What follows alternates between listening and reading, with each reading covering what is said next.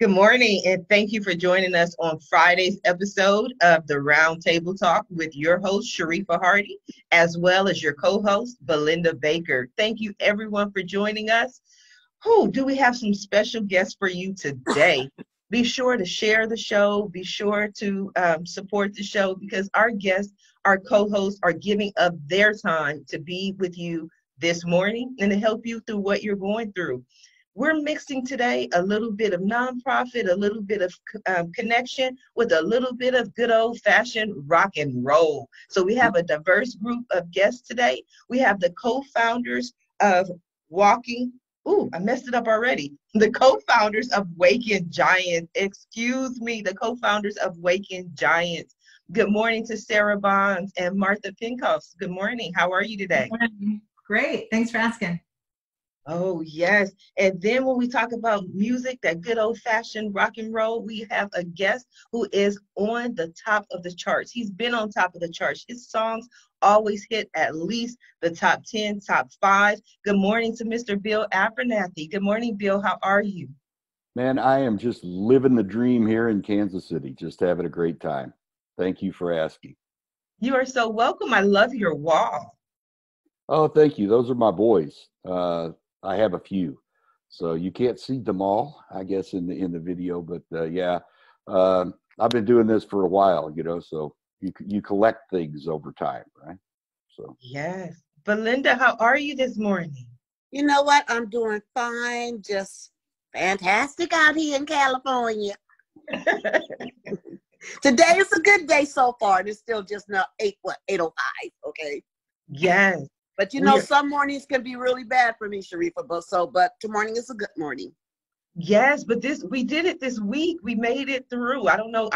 I think our verbiage has changed during this virus. Everything is like we made it through. We made it past that point, almost as if we're in a end of times, which I don't want to say, but we did it. We finished the first week. Yes, exactly. So our guest, Waking Giants, I said it correctly this time, Waking Giants. I was interested in having you on the show because I know that what you do is a lot of social impact. You're a social impact company, and in this time of need, we need people who are going out, helping us, giving us tools and providing information. Can you tell us a little bit about Waking Giants, why you started it, and do you see the same use of it now as you did when you initially launched? So I can take a little bit of the origin story question. And we started it out of a couple of different places. I come from food and politics is my background, and Sera is a doula and a midwife and has run an international aid organization for the last 15 years that she founded. So we come to the work with the acknowledgement that the systems that are in place were built to generate the results that they generate.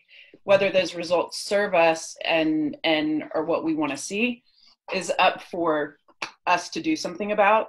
I don't like the system. I don't like the results that the systems deliver. So I believe deeply that we need to reform them.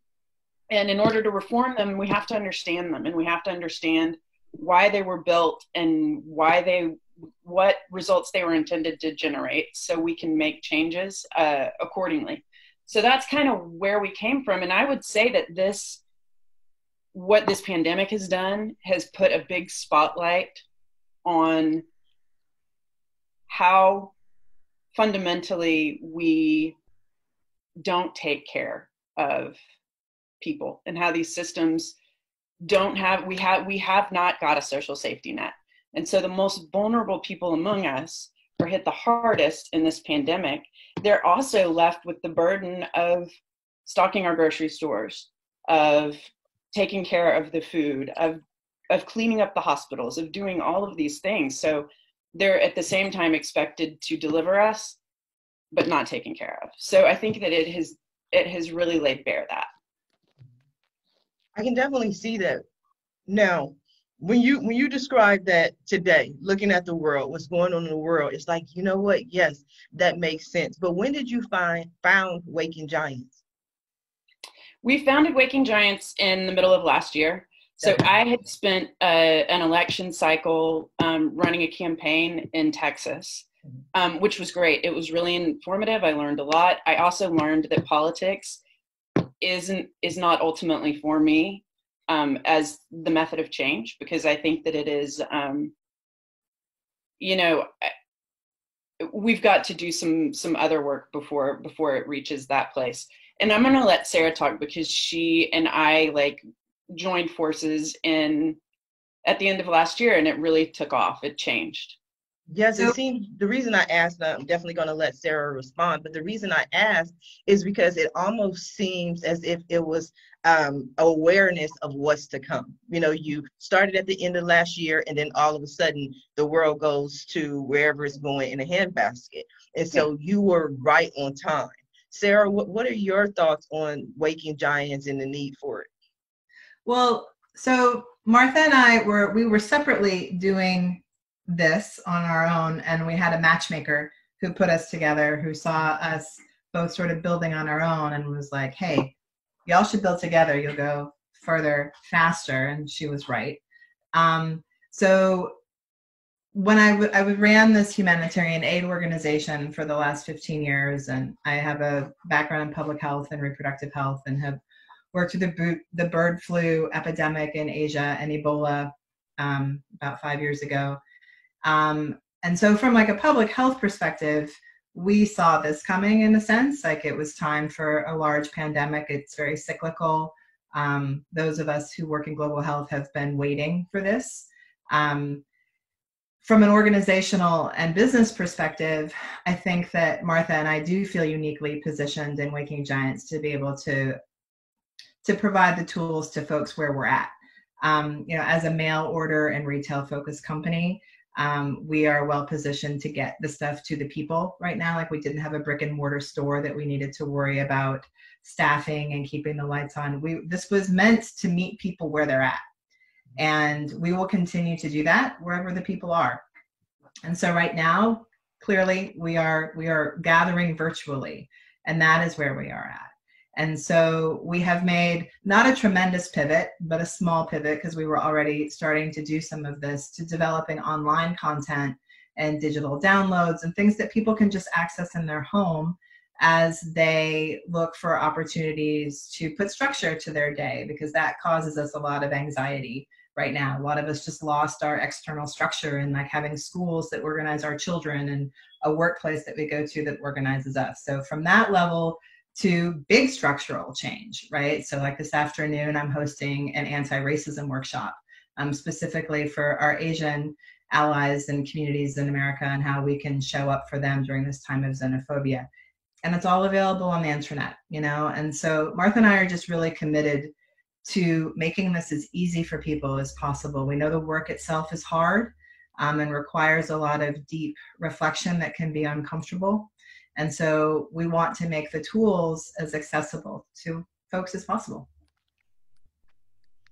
Yes, I can definitely understand. Now, you mentioned the tools for people to be able to do good. So their lives has changed, their outer world has changed. Now, one of the things that I've been speaking with all week with my guests is, how has this affected you personally? Well, it's affected me personally and my family. My husband is a special needs pediatrician and takes care of the 500 sickest kids in the city. And so he is under a lot of stress right now to keep those kids safe. I was invited to join several COVID task forces around maternal health around the country about a month ago when this whole thing started. So I've been involved in a public health sense. My kids are home, right? That's crazy and feels like anarchy every day. So impacted my life that way. And my sister and my brother-in-law actually had COVID a couple of weeks ago, and they're doing much better, but that was very scary for us because they live far away, and we weren't there to be able to take care of them. They have a great community. They live in Boston, but that was super scary. But so I think those are probably the major ways it's impacting me and my family. But there's a lot of light in it too. My husband was not home a lot. He has a pretty rigorous schedule, and he's home now, which is tremendous. He just has a banjo in his office in between patients. I hear him just like learning to play the banjo, and he gets to come out and have lunch with the kids, and we take the dog for walks. And, you know, there are parts of this that are really very tender and feel very special for us.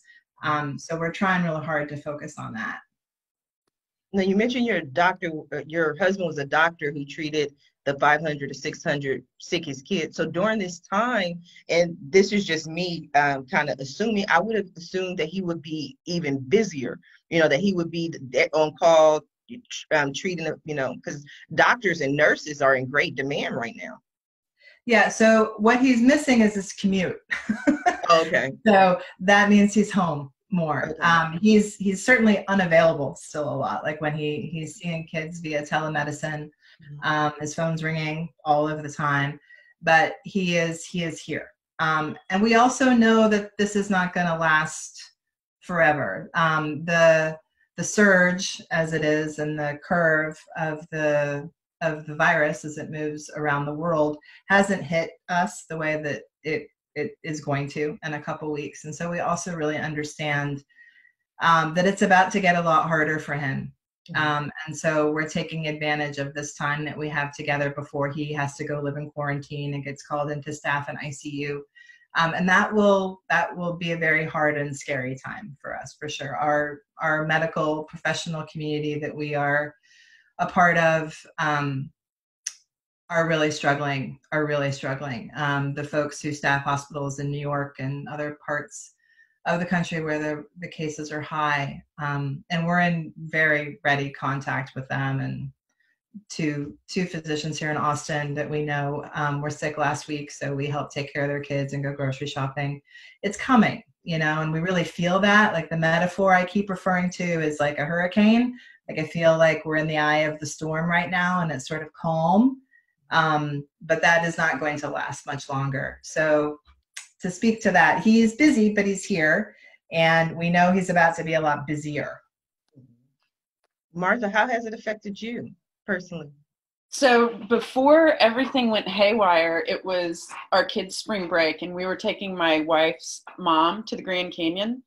First we were going to fly, and then we were going to drive, and then we stayed home. So she's actually still with us, and she's been here now going on 3 weeks. So we have actually had this really lovely experience of multiple generation living. So grandma's here, my kids are not in school, and you know, they do their reading to grandma, and my wife and I can go on a walk or do that. My wife's job is secure. She works in tech and she works from home, so her life has changed because now we're all just on top of each other. And then from the perspective of Waking Giants and trying to run a business in this and pivot it, it's just, you know, finding time to actually think has been, I have not found that to like assimilate my thoughts. And I haven't gotten to hug my parents in a few weeks. That's making me feel very sad. And just thinking, I think I feel a lot like what must it be like for the folks in the hospitals that are there by themselves and that can't be with their family, and what I'm really kind of almost perseverating on that. But we have been having also really beautiful moments. This is, my wife and I both work, so my kids have been in daycare or school for, you know, 6 and 8 years. And so this is the longest we've actually just been down together. My son's learned to ride his bike. We walk every day. We go on bike rides. And so we have these really sweet spots in the midst of watching all of this unfold and trying to be really protective of my 80-year-old mother-in-law to make sure that we don't bring anything in that would make her sick. I can definitely imagine. We talked about that on an earlier episode of the Round Table about people getting a little stir crazy, people all being in the house on top of each other. I think Belinda was speaking about that earlier this week. She's in the house with her husband. He's over there. She's over there. Belinda. Yes, it's kind of hard because then when the grandkids come, because, you know, I tell my daughters, bring them here when you go do what you got to do, because then I know they're safe. Yeah. But when we're all here, and then I put a big old jumper in my living room so they could be occupied, because kids don't understand. A 2-year-old and a 5-year-old, they don't understand why they can't go outside. They don't understand why people are wearing masks. They don't understand why I can't go to the store with mommy. They don't understand. And the jumper we bought, and we was going to put it outside, but then it's like, no. So I moved everything in my house around, and I have a real big outside jumper in the living room that I blows up when they come. So everybody can be content that day. Oh, they're lucky to have you. That's really special. Yes, it is. So in all of this, we lean on the arts, we lean on the music. Bill, can you tell us a little bit about how the COVID-19 has affected you in your everyday life? Exact opposite of what everyone else has been saying. Just saying. So I live by myself. I do have my kids and my grandkids that are here in the city, fortunately, in the Kansas City area. And so I'm very used to them coming by and seeing me, or me going to see them. In the current environment, that's not possible. So what, you know, the little sessions that I have with my 3-year-old granddaughter, where she comes over and she says, Papa, I want to sing in the microphone, and she's going to bust out a Frozen song or something, you know, into the microphone. Yeah, we're not getting to do that in person right now. So we have figured out ways to connect, obviously through some of the technology, you know, some of the technology that we're using today. But I kind of miss that. Now, all that said, a lot of people think that I've been training for this solitude my whole life. I have a Same here. I have a friend of mine who actually bought me a shirt one time, one of my musician friends, that said that the shirt just says "people, not a fan." So not that I don't like people, but some of the things that people do are really, you know, a little frustrating to me. So the solitude I enjoy. I enjoy the time alone to just think and write and do the things that I do. But a little bit of that going to see the kids, having the kids come over for dinner, you know, that kind of thing is, it's disruptive in my life, and I kind of miss that. So fortunately, in today's world, we have technology, and so that's as good as we can do right now. So we just need to leverage that as much as we can. So yeah, that's affected me a little bit. So actually, a cute story. My grandsons, I have twin grandsons who are they're almost 15. They'll be 15 in June. Were concerned about me. They come and check on me, right? And they call me, you know, and they were concerned about me being here all by myself, right? And so they thought that I would get lonely. So the other day they drove past and dropped off their puppy, Thor, the killer 8-pound poodle, who has spent some time with me now in the last few days. So I thought that was pretty touching, that they didn't want me to be alone, so they dropped off their pup. They couldn't come, so they dropped off the pup. So that was fun. He and I have had a few good days together. That was sweet. That was sweet. I was watching a video on social media about a grandfather who lives across the street from his granddaughter. And so they were having a dance off across the street. So she would do some moves and then he would do some moves, but they couldn't cross the street and hug and be together. But they had the dance off. And I just thought it was just the cutest thing imaginable. Yeah, no, I think it's great. The kids are and they're embracing this. Of course, they're younger, right? So they're all into technology and all the stuff. So they've embraced it. As a matter of fact, just this morning, my son, who also lives in town, the grandkids are my daughter's kids, and my son is kind of their heroes, surrogate father, whatever. And so they spend a lot of time together. And he came by this morning and stole my Xbox so that he and the boys can play against each other on Xbox during this time. So yeah, you know, I think we all make adjustments. All right. So. Belinda, you were going to say something? Yeah, you know, it's different how all of a sudden people have become so creative on doing things that they never would have done before if this hadn't have happened. You know, like you were saying, they're across the street from each other, social distancing, but they're coming up with ideas to keep each other happy.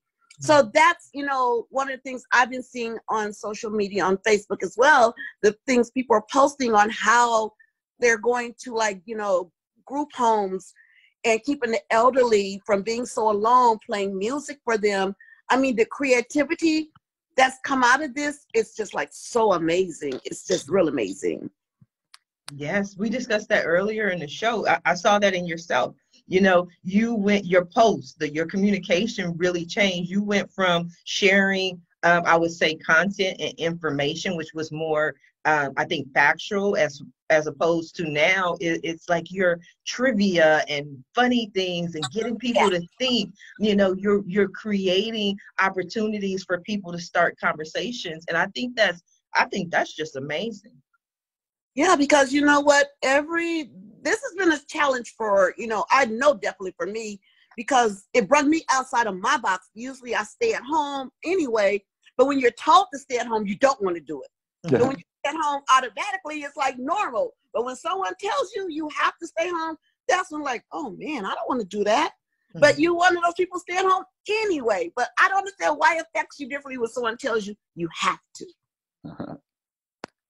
For me, I stay at home. For me, sir. You know, you're saying that you stay at home, and how does that affect you now that when you didn't have to do it, you were doing it, but now that you're told to do it, it's like, does it make a difference? The question is for you, Bill. Yeah, Bill. Oh, no, not for me. Yeah, I like staying at home, and you know, a lot of times I actually work from home in my real job outside of my music stuff, and so. I do miss the social interaction and going and seeing my friends and you know, getting out and going and seeing some of my music friends play and do all the things that we do. But the solitude itself, I kind of enjoy. You know, I kind of look at it like this. I have an old saying that I use a lot. It is what it is until it's not. And this is kind of where we are. We really don't have a choice, right? And we got to figure out how to make the best of it, you know, and how to really embrace it. You know, I don't know about y'all, but I've actually accomplished a few things over the past 3 weeks that I've kind of been locked up that were on my list. You know, everybody has the list, right? The list of things that one of these days I'm going to do. And it may be clean out a closet. It may be, you know, update your will, you know, those kind of things. I've found that I'm checking those little things off that list pretty regularly now that I actually am forced to take the time to do that. So not saying that how long that list is going to be and how many things that I'm going to actually find that I need to do over the course of the next, you know, 4, 6, 8 weeks, whatever this ends up being. But I think that, you know, again, it is what it is, right? Until it's not. And so we just have to understand that and really embrace it and use this time as most effectively as we can.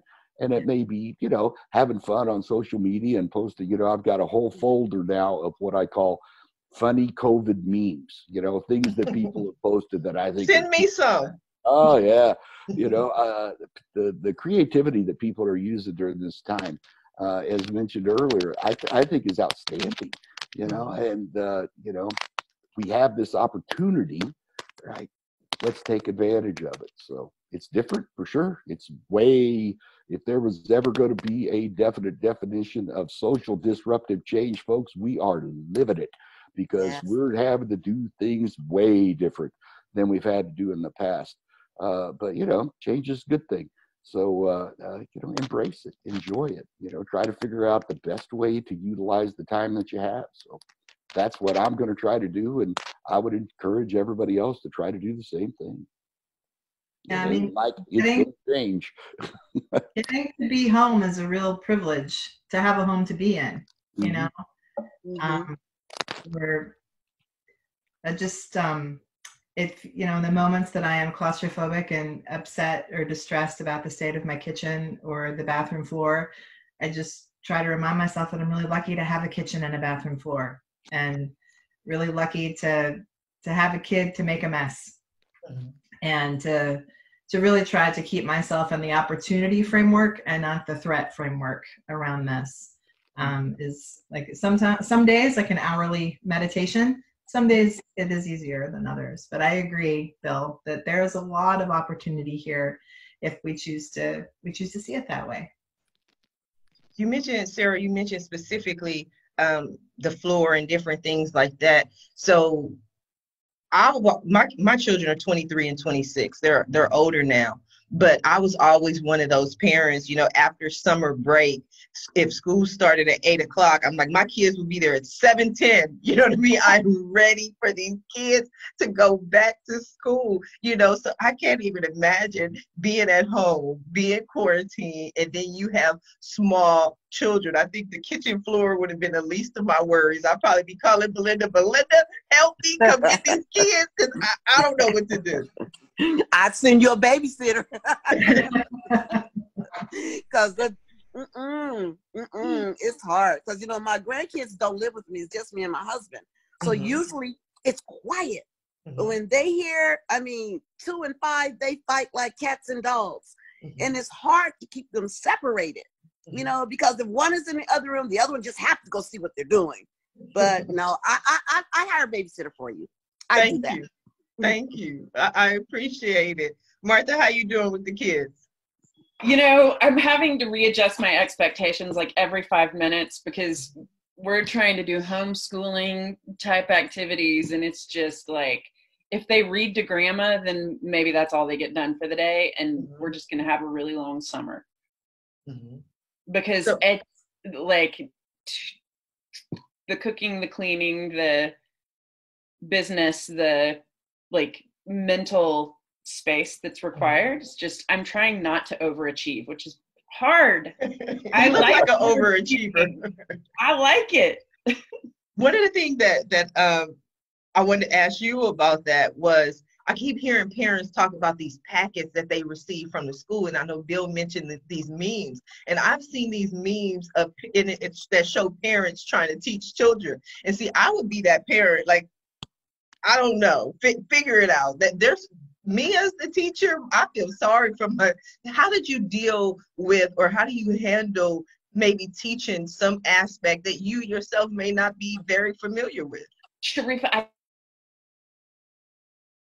don't know yet. I mean, like, that's such a trick for me, because like I went through all of the assignments that they'd gotten last night, just to see like what we'd done and what we'd missed, because it's also like all jumbled up and hard to follow. And so, you know, they have Spanish lessons, they have like all of these different assignments. Somebody has to do a sock puppet, and somebody has to build some other thing. And you sound like me. Yeah. I'm already giving up. Look at each other, and I'm like, well, I'll do this one, you do that one. And the only subject that I'm good at teaching, like unequivocally, is PE. Like I know how to do PE, and I know how to do recess. Yeah, that's it. I can do lunch. Yeah, and lunch. I'm a decent lunch lady. Mom called me yesterday and was like, so how's homeschooling going? And I was like, what? This is not homeschooling. This is my children being home, and maybe they learn something. Like, this is not. And my mom comes from a very religious family from rural North Dakota, like a bunch of Mennonites, and a lot of homeschooling.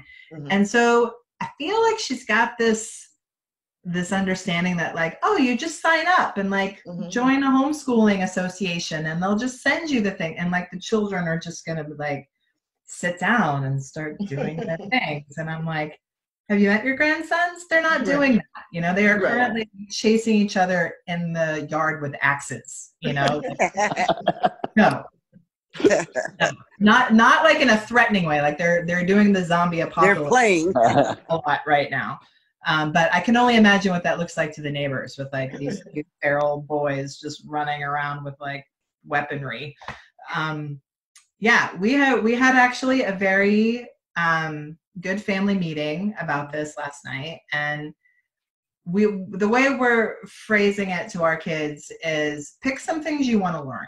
Like, do you want to learn? So they want to learn how to make a podcast. And I was like, great. You know, there's probably a lot of people out there who have nothing to do and could be interviewed right now. So like, okay, you're gonna write it. You're gonna do some research. We're just gonna come up with other and block it. You know, like a week-long project that maybe has some math and maybe has some reading, but it isn't going to be like an hour of math and an hour of reading. So you have that option? I don't know how this works. So do you have the option to do? Yeah, I mean, my kids are in public school in Austin, and then we have gotten nothing. nothing. Oh, wow. I've never heard that. Like, everybody to me have said they received a packet, some sort of packet. My aunt, she received for her granddaughter who's 14, 3 weeks. At each packet, her week is 60 pages. So my aunt literally had to go, well, she was going to go, and I told her don't do that because she didn't realize it, but 60 pages printed out at Home Office Depot or FedEx, that's like almost $200. So she contacted the school. I don't know what happened yet. So I thought everyone received a packet. No, in Austin, the public schools have been doing a survey for the last like 2 weeks around who has computers at home, who has internet at home. And turns out about 50% of the kids who go to public school in Austin do not have internet or devices at home. Mm-hmm. And so it's not a very equitable situation, right, to require one set of kids to do one thing and then not another, if the other kids can't do it. So I think they're really struggling with that, like trying to figure out what is the responsible thing to do. I know there's also a bunch of drives happening around town to get people screens. The school district is offering free internet, like there's a dial-in number. I don't know how that works, but that's available. But they're really just trying to figure it out. So in that time, it's just like kind of a free-for-all until it all comes together. Yeah, but I have to admit, I love what you're doing. You're capitalizing on the situation. You're saying, okay, man, learn how to do a podcast. It's not like you just turn it on and all of a sudden start talking. There's work behind that, like all of us know, right? So you've got to figure out what your scope's going to be. You got to figure out all these different things. And there is math involved and there is technology involved. So I love that. That's a great thing that you're doing. That's really cool. Well, thank you, Bill. I appreciate that. I agree. And I think at least myself and probably a couple of other guests will sign up as podcast guests. So if they need somebody to be on the show, call Sharifa Hardy. I'm volunteering for everything. If you're updating your will, Bill, I'm volunteering for that too. Go ahead and add Sharifa Hardy to the will. I want to be a part of everything. Well, are you what do they call them? The people that put the little stamp on there. That's what I'm looking for right now. I'm looking for somebody. The notary? The notary. Yeah, the notary. If you're a notary, we could pull that one off online. That'd be fun. See, that'd be challenging. We'll do some DocuSign kind of notary, but I'm actually trying to get in the will. So when 40, 50, 70 years from now, when you finally, go ahead and take that great walk in the sky, you can leave all your millions to Sharifa Hardy. Well, I don't know what you're smoking, but I want some. So I'm in Cali. A whole nother show. No kids are watching. Anyway, I'm just an old hippie guitar player in Kansas City, Missouri. There ain't no millions involved at this juncture. We gonna get them to you. Don't worry, Bill. We got you. That's why we have you on the show. By the time you finish today, all those millions are gonna come in. I'm just gonna tack on my royalties and my fees for all of that. But I love how one of the things that you mentioned off air that I want to talk about, Bill, is you mentioned that a lot of people in the music industry are doing music one way, but you came up with your own creative, I love the creativity, creative way of handling music during this time. Would you tell us a little bit about that? Yeah, and I can't take the ownership of this. My daughter actually had this idea. Mm-hmm. So as you guys know, there are a lot of musicians and a lot of my friends and a lot of people that I play with that really rely on music as their full-time thing, is their source of revenue. And I'm fortunate that I don't. And so music to me is kind of an add-on, right? But they rely on the places being open. They rely on the clubs. They rely on the shows and the concerts. And, obviously this hit right at the very beginning of tour season. And, so a lot of tours are getting canceled. I saw just this morning that James Taylor's tour, national tour, is now being canceled. And obviously because of COVID, but one of the other reasons he was touring with Jackson Brown, who actually has COVID now. So, the world's changing, and a lot of my friends are really struggling financially with this. And so they're doing a lot of cool things, and it's just really exploding through the music industry right now. And Michael, as we talked about it literally, is really helping facilitate a lot of this. But folks are doing a lot of live streams, a lot of concerts just from their home, which I think is way cool. I think, you know, some of the bigger folks, Brooks and Garth Brooks and those folks have done this. And I think that's great. And I think that the local musicians that we all support can use that as a platform, you know, to go and link up and, you know, hit my PayPal and give me a tip and help them through this time. And so I didn't want to get in their kitchen, if you would, right? That's kind of their way and their way of generating revenue this time. So I wanted to come up with something a little bit different. And I'm very concerned about local businesses at this point. And, you know, they're relying on foot traffic. They're relying on walk-ins, and particularly in the area that I live in. And I'm very concerned about that for a couple of reasons. Number one, the viability of their businesses are certainly in challenge at this point. And then from a purely selfish standpoint, I really like being able to walk a half a block to the coffee shop and get a fresh cup of fresh brewed coffee and smell the aromas of the coffee roasted as I'm walking up. I love that. That's one of the reasons why I live where I'm at. So I got to thinking, well, how can I kind of take this thing, since we're all locked up, and do something to help those businesses? So we came up with this idea that we would take requests, right? Song requests. So if there's a song that you would like to hear me play, request that through, you know, social media stuff, you know, all the junk that we all have. And I will actually play that song and record it and make a video of that, because I have that technology here at my home. And in response to that, I would like for you to go out and support one of the local businesses. Go out on their website, buy something, order Drive Up if you would. Maybe buy a gift card that you could use later, that you could gift to someone else, something like that, right? And help support these businesses. And it's fun for me, to be honest with you, to do that, because I'm getting some requests that maybe aren't in my normal set, just saying. And so I'm getting to learn some music and explore some different things that people want to hear. It's fun to see the interaction, you know, through the social media stuff after I post this stuff, to see what people like and what they don't like. But it's also even better when somebody goes out and tells me, and I got one actually yesterday. I had posted a tune that was requested by one of my fans in New Mexico that had come to one of my shows. And when I toured, I got lucky. I did my tour in January for this year, so I didn't have to deal with COVID as so much as everybody else. And he requested this song, and he said, "Bill, I really love this song. Saw you know, came to your show in, you know, Albuquerque, wherever it was. Could you make a recording of that? And for that, I'm going to donate X money to," and I think that his, he's an animal rights activist, right? And so he was like all about adopt, you know, some dogs and take care of dogs at this time.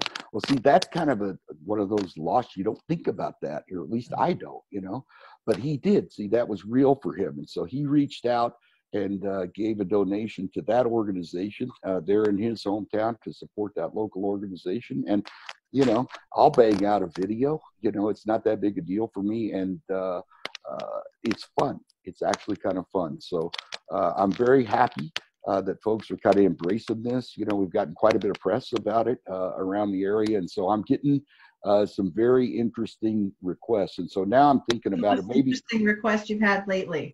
Well, maybe you guys can help me. So, you know, I don't want to be everybody's banker. You know, I don't want somebody to go shoot a bunch of money into my PayPal account. I want you to go directly to the businesses. But I'm getting some interesting questions. So I'm an acoustic guitar guy. That's what I do, right? And so, you know, if somebody wants to hear, you know, Jackson Browne or Crosby, Stills and Nash or Dan Fogelberg or somebody from that world, you know, John Mayer, for example, right? I'm your boy. I could do that, right? But I got a very interesting one the other day. And so I'm trying to figure out exactly how to handle this, because if you're in a live environment and the band is taking requests, it is inevitable that you get the same two songs, especially if you're talking about people in my generation, right? There's always some guy in the back of the room, and he's going to hold up his Bud Light or whatever he has, and he's going to yell, what? Play Freebird. That's what everybody wants to hear, right? Mhm. And then there's another one, you know, you're an acoustic guy and everybody says, oh, you play Stairway to Heaven, right? Mhm. Well, these are requests. Can I play those songs? Sure, I could play those songs. But really, at the end of the day, I'm a dude with a guitar sitting in a loft, right? I'm not going to be able to go out and blow up the whole Freebird thing, you know, and do all those fancy leads and all that. So I'm trying to think of a way, and maybe you guys can help me. So for some of these songs that are really what I consider to be inappropriate, maybe I should charge for this, right? You want me to play Freebird? You got to give up $500, right? If you want me to play Stairway to Heaven, you got to put up $1,000, you know? I'm playing around with that just to have fun with it, really. But I think what I'll do, and I do this live, I do kind of a mashup, if you would, of Freebird and Stairway to Heaven, and I call it Stairway to Freebird. So maybe I'll throw that one out there and let that go for free. But it's always interesting. But I'm really excited about this. I'm having a lot of fun with it. I think the folks that are engaging with it are having a good time as well. So, and we're supporting some locals. And like I said, they're really close to my heart because I really do love the environment that I live in, farm to table restaurants, fresh everything. Love it. Absolutely love it. And so I want to do what I can during this time to help support that environment and try to keep these businesses as viable as possible. So there's my commercial. How's that? That's what we're here for. Good job. That's what we're here for commercials. I had an idea. It had nothing to do with the not singing those two songs. But what I have really been enjoying is watching the connection, watching the community, watching the camaraderie. And I'm pretty sure at least somebody saw the video. I think it was Italy, where they sang from. Was it Italy? Yeah. It was where they sang from the different balconies. Yeah. It was. Did you see it, Sarah? Yeah, they've been coming out in New York and clapping at the same time every night for the healthcare providers. It's powerful. It's really powerful stuff. Yeah, I would love to see something like that. I've seen challenges where people take a song and then they break up the lyrics from the song, and then they combine the videos so they can show what everyone is doing. I think those, maybe that's something fun that the local businesses could do. The local business owner at this restaurant can sing the first few lines, and then they just keep it moving so that you can highlight and focus on, showing off all of the local businesesses. That's fun. Oh, that's a cool idea. That's a cool idea. That's why I get royalties. Note. Yeah. I'm gonna write that one down. I'm going to write that one down for sure. Yeah. I saw the Howard women's soccer team do a video. I saw that. It's so cute. Yes. So yes. fun. Yeah. Yes. So they're dribbling the ball and then they pass it out of the screen and then it arrives to the next player, but it's all it was so cute. It was fun. Yes. That's part of, I forgot the name. I'm Not Ready challenge. I believe it is. But I saw that one. And then there's another one with the military that, thought was so adorable.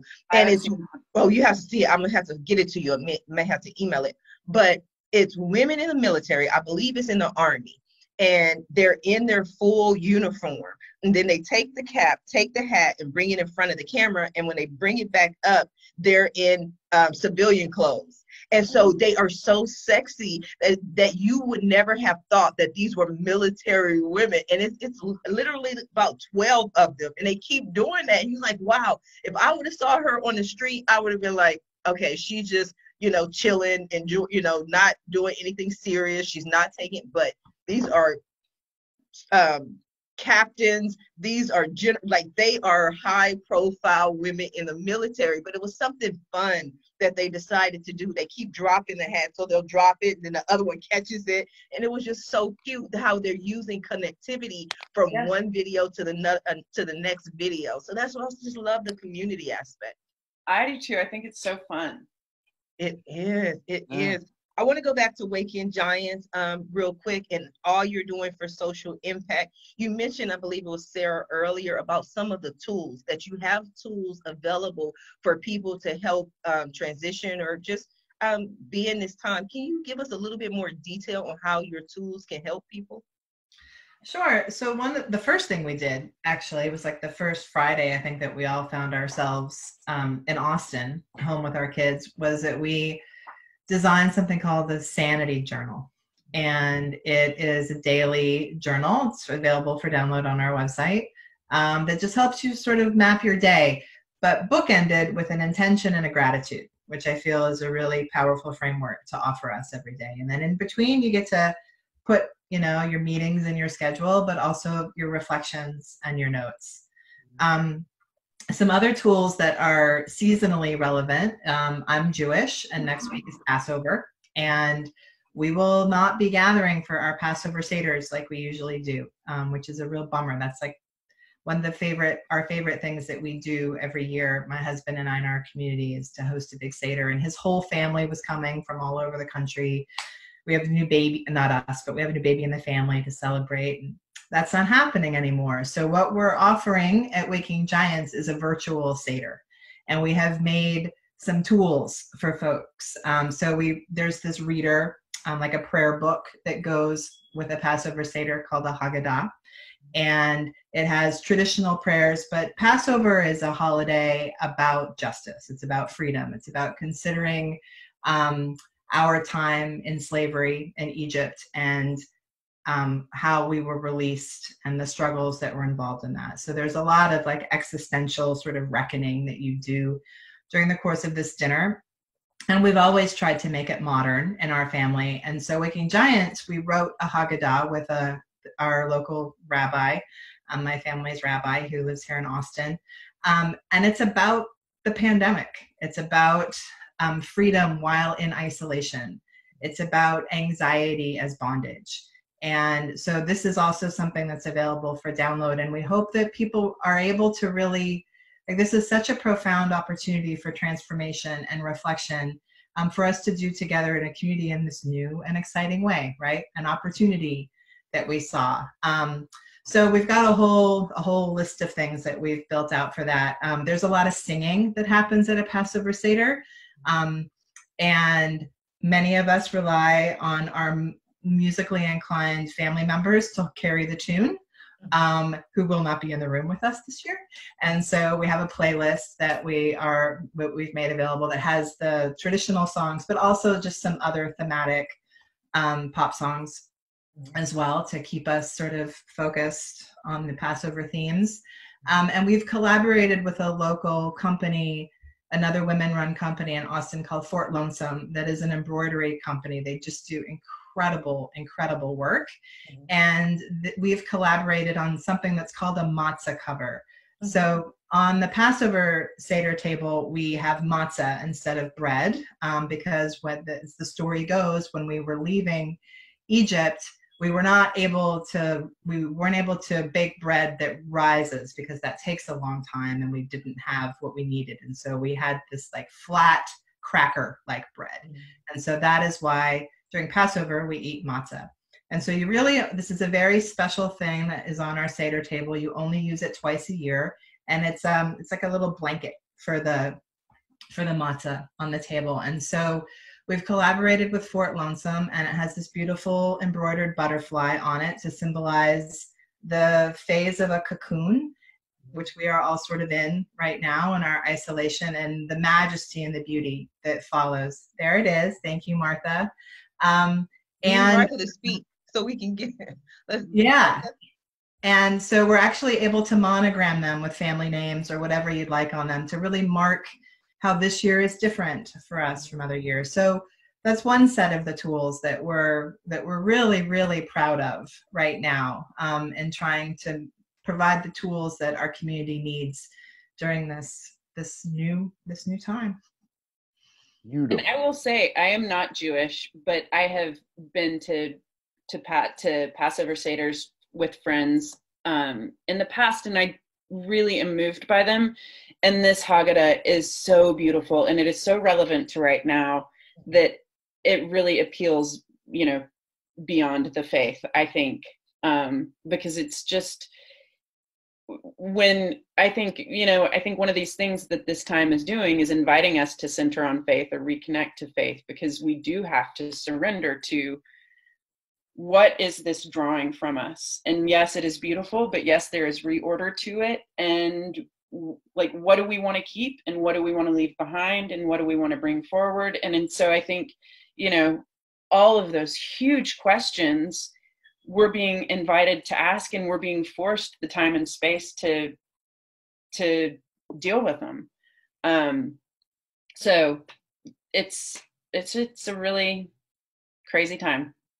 Yes, we're all here, but again, I mean, sometimes I guess for me it becomes repetitive, but it's the creativity. Like Sera was saying, I had the same sort of experience, not on that grand level, because I won't compare my birthday to a national religious holiday, but my birthday was Tuesday, the 31st of March. And for some reason, my house has always been the house where everybody just congregates. Everybody just shows up, especially on holidays and birthdays. And this was the emptiest, let me just say, birthday I've ever had in my life. But people, when I reached out to them, of course, they quarantined. They couldn't come over. I couldn't come over. So it's like, wow, to see how you experience life. And to go back to what Martha was saying about faith. The faith is just understanding that we are not in control. You know what I mean? That we just have to kind of roll with it. But people are coming up on the Easter holiday, coming up on so many different occasions that you would normally spend with friends. Do you have anything like that coming up, Bill? That you I was just, no, first of all, I'm just in awe. I'm in awe of this conversation and very much in awe of the creativity that Making Giants. See, I had to look at my notes just to make sure that I didn't mess that up. That Making Giants is using. I think that is beautiful, and you can rest assured that I'll be there for you. I'm going to go check that stuff out. I think that one of the things that we need to understand. So I work in my real job. I work for a very scientific company, right? Very much involved in pharmaceuticals and very much involved in crop science stuff all over the world. And I think in these times, there's a couple of things. I think obviously the resurgence to look at your faith and to look at what you believe. But I also think it's very cool. Now, again, I'm just going to say this out loud. I'm a science guy. Okay. I believe in science, but it also is a bit humbling, to be honest with you, because Mother Nature's smarter than us, right? And we can't control that, and I always like to say in a lot of the meetings and things that I speak in, the conferences and stuff that I talk in for my real job, control's an illusion, right? We think we're in control, but we're not, right? And the image of the cocoon that you were talking about, and what's going to come out of it, I think that's really the gist of what we have to take out of this whole thing. It ain't pretty right now. It's not what we want it to be, right? But when you think about the things that are going to come out of this, the creativity, the artistry, all the beautiful things, the support of everybody, understanding that everybody's in a different situation, understanding that there might be some guy it's really not going to affect him. He's got a big house. He's set up, but there's other people that really aren't in those situations, and understanding the needs that they have.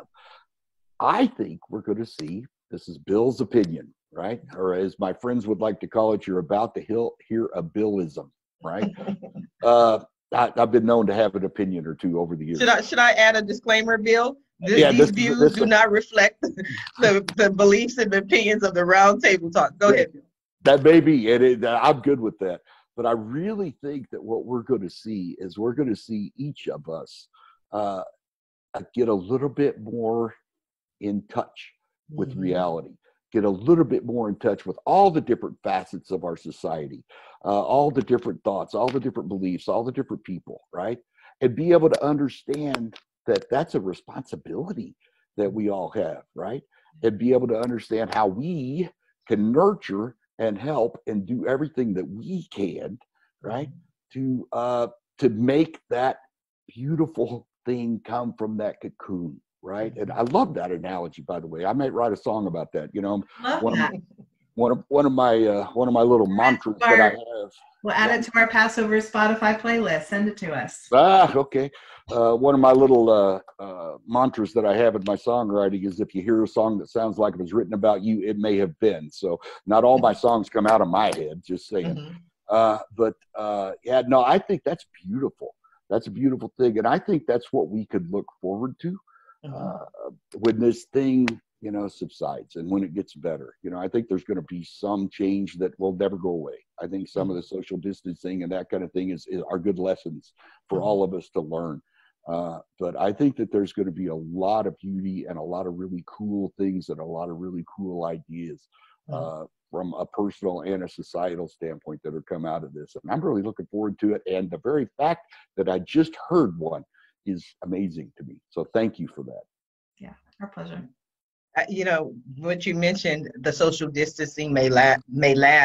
And I was joking on Facebook that this is the ideal time for me, because all my life, you know, you ever have that empty room and it's 4,000 empty chairs and you're sitting there and someone comes and sits right next to you. You know, you're in public transportation, a huge train that's empty, and they sit right next to you. You know, now I go out, I actually use that. I was at Costco the other day, and I love my favorite pizza is Costco pizza, by the way. If anybody just wants to send me something, I love Costco pizza. But I'm in line, and this guy behind me is standing right on top of me. And I literally turned around and said, social distancing. And he backed up. And I was like, yes, I love that. These two magic words get people away from you now. All you have to do is say social distancing, and people give you space. And I love space. I'm a recluse who's always at home. And hey, this is the time for me. Like Bill was saying earlier, this is the time I have been training for. So we are coming down to the last few minutes of the show. And what I like to do at the end of every show is just allow my guests the opportunity to give a few brief final words to our audience. So I'm going to start with Sera. No pressure. Yes.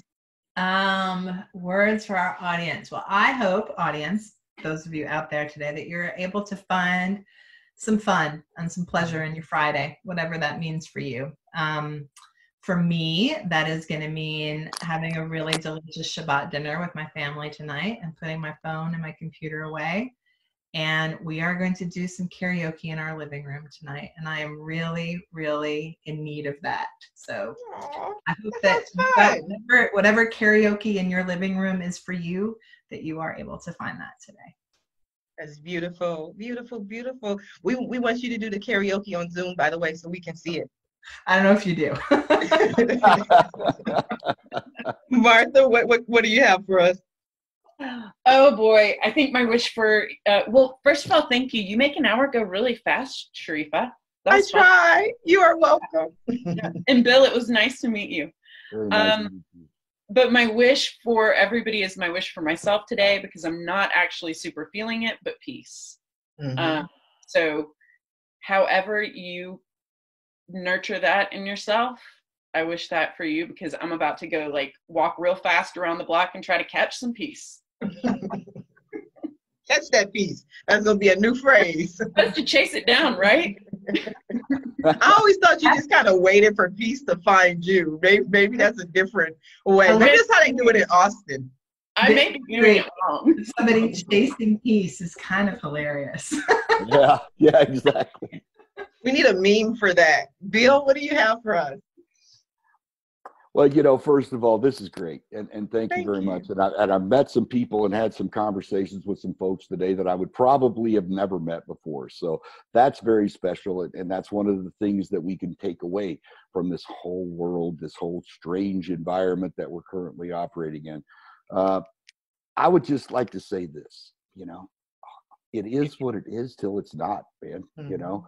And this is not optimal. It's not what we want to do. It's not what we think, but you know, we can capitalize. We can capitalize on this. You know, I have a tune, here's a flagrant commercial, right?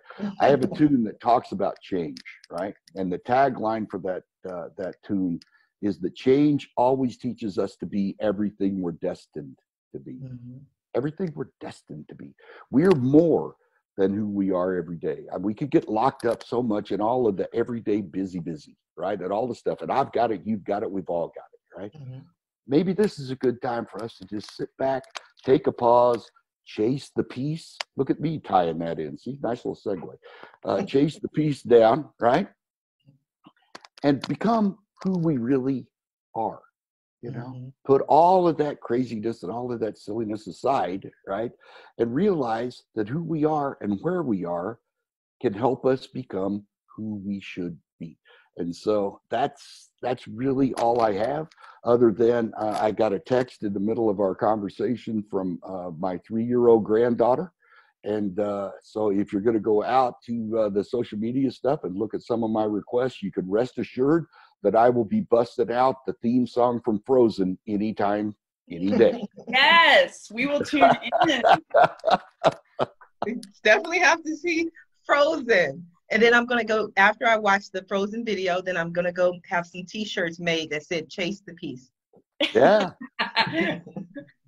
I'll buy one. Hey, you might want to make them first. I think you coined that. So I just want to thank you all for being my guest today. Thank you. Thank you. You are so welcome. I want to thank Belinda Baker for co-hosting today.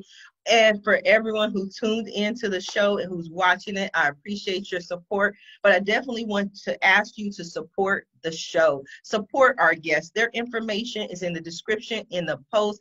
Go to their website. Check them out. Take a look at everything that they're doing. Go ahead and listen to some of Bill's music.